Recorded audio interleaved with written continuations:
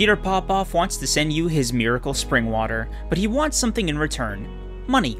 In TV ads, the self-proclaimed prophet promises that his water will cure any financial worries you may have. This faith tool will help you to see liberation from the bondage of debt. It's free. I want to send it to you, no obligation. And the testimonials are hard to ignore.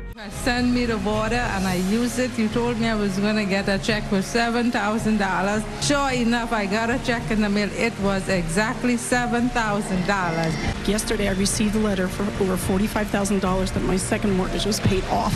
If you call, Popoff will send you the water, but that won't be the end of it. Prompted by a consumer tip, Tina.org ordered the water. In the following months, we received a number of solicitations from Popoff requesting amounts of money ranging from $19 to $40. Some of the amounts had biblical meanings according to Popoff, like $37 because 3 signifies the Father, the Son, and the Holy Spirit, and 7 is God's perfect number. At one point, Popoff asked us to obey God in sowing a seed of $27, even if we had to borrow it or let something go for a few days. But after receiving the water, we're still waiting for our financial miracle, and chances are you will be too. Learn more at tina.org.